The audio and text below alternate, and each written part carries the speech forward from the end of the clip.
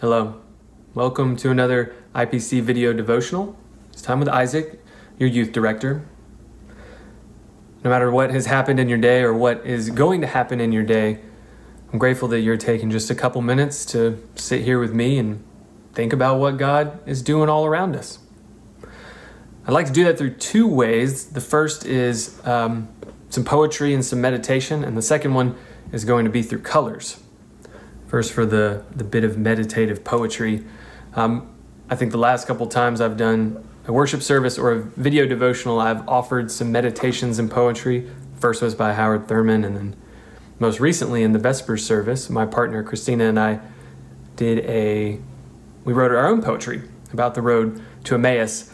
And poetry holds a lot of things. It holds a lot of emotions, can hold a lot of space for you to encounter God in a different way and also to encounter yourself in a different way. So I love using different bits of poetry as a devotion. And this time we're going to use one written by the elders of the Hopi Nation.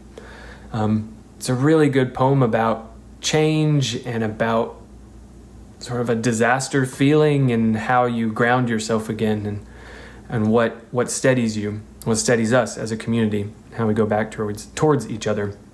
So I'm going to share that. I'm also going to share some colors because I spend a lot of my isolation time and my stay-at-home time looking for birds sitting right here, looking out that window.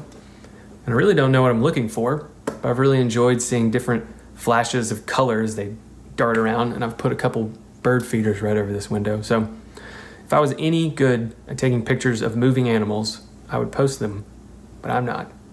So I've just walked around my apartment and collected a bunch of bits of fabric and all the little colorful things that I've included in my home, and I'm gonna show them to you. So hopefully you get the feel of looking for that flash of color out the window looking at a bird. Won't be the same, but we can imagine.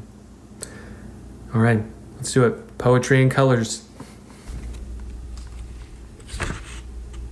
By the elders of the Hopi Nation. We have been telling the people that this is the 11th hour.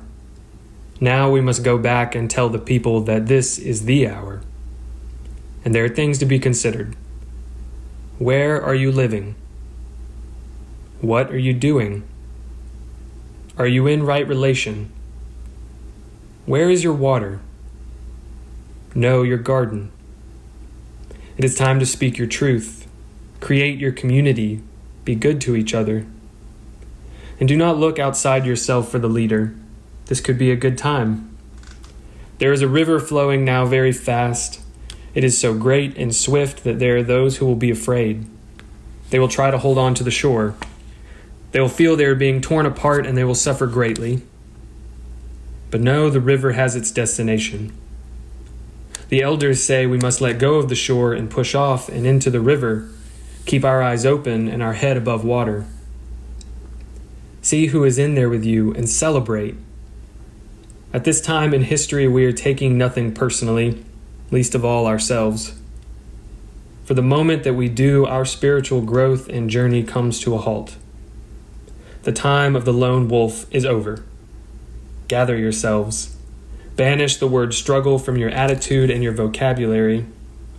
All that you do now must be done in a sacred manner and in celebration.